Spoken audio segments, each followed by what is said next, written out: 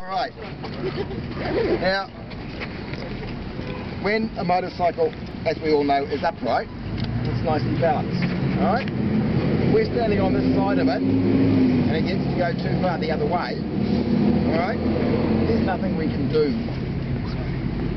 other than gracefully drop it as slowly as we can, because once it gets too heavy and it's too far away from us, it's going to fall over.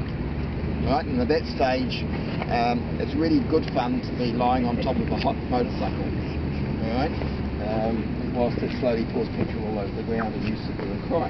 Absolutely. Alright? So,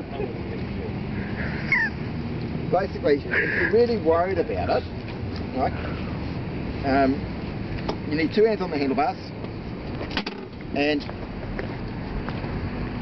the bike, the top part of the bike resting against your hip if you want, with your thigh. Right?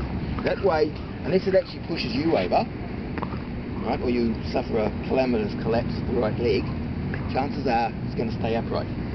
You need to be able to cover the brake. Alright? If you're in a really tricky situation and you're really, really worried about it getting away from you, put it in gear. Because then, unless you've got the clutch in, it won't move. Right? And if you're pushing it forward and you want it to stop in a hurry, you let them both go, it's really going to stop quickly. Similarly, if you're having to push it backwards, which is a bit more tricky, i.e. roll it back down a hill, put it in gear. Because when you're going backwards, the back wheel is the front wheel. Right? And just letting the clutch out,